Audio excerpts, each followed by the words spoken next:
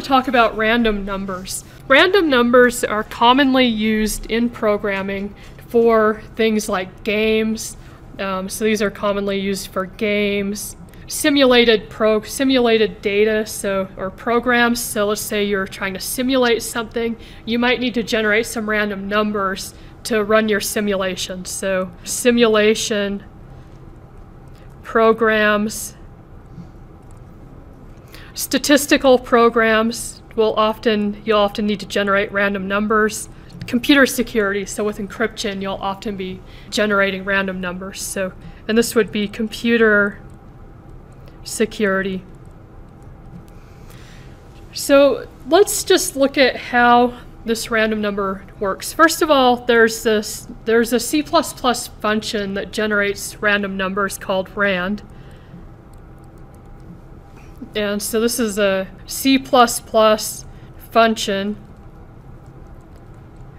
that generates random numbers. This requires the cstdlib header file. So the one issue with this rand is each time that the program runs, it generates the same random number. So this will generate the same random number each time it runs. And so you can see what the problem with that would be. If you're generating the same random number every time the program runs, it's not really all that random. So the way that we fix that is we use so we need to seed the random number generator. So this rand works by generating a random number, but if you don't seed it with something, it's always going to seed it with the same number, and so it's always going to generate the same random number. So we need to seed it with a random number. So we do that with this srand. So what this does is it randomizes the results of rand. So this randomizes the results of rand. And so basically srand accepts an unsigned integer, and we can give it any unsigned integer we want, but I'm going to tell you in a minute what's normally given to it. And this unsigned integer acts as a seed for the random number generator. So we want to give it different seeds each time the program is run, because different seeds generate different random numbers. So different seeds generate different random numbers. What is commonly used for this is this time. So this time, basically we're going to seed this with the time function, and this is part of the standard library. So what this does, this time function returns the number of seconds since midnight on January 1st, 1970.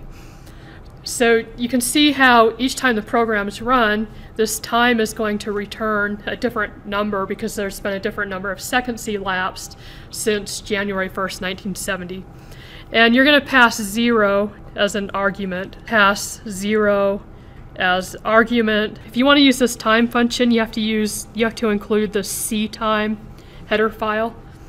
So the cstdlib is for rand and srand, and the ctime is for the time function.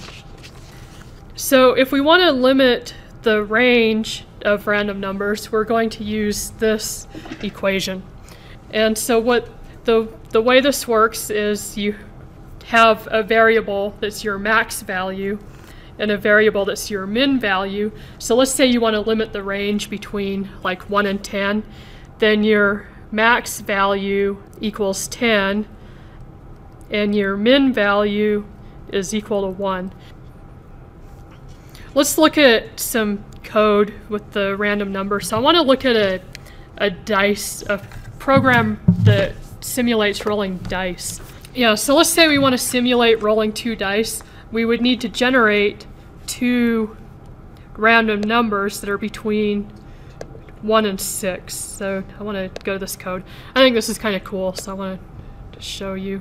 This is in the book too. Alright, so this is program 3-26 in the book.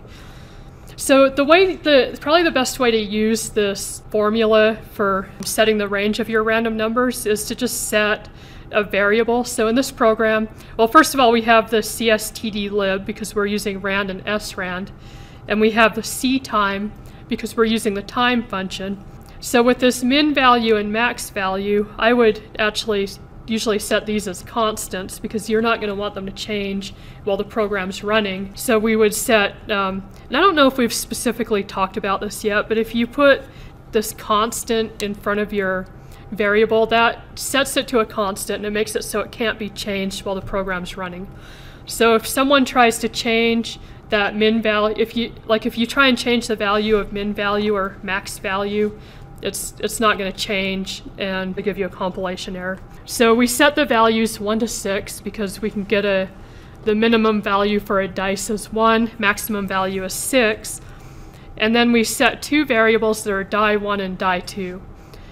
Then we're going to get the clock time to seed our random number generator, so we get the clock time. And then we seed the random number generator with this srand, and then see out, rolling the dice, generate our random numbers for die 1 and die 2, and then we're just going to see out what those numbers are. So depending on what you're doing with the program, you might want to display those to the user, or if you're generating a random number for another part of your program, then you would just go ahead and use this. So let's compile this and run it. So I'm going to compile it, -o, and then let's run this. So PR3. And so it gives me 3 and 4. Let's run it again. 3 and 6. Well, that's not looking too random. Well, there it is, 5 and 4.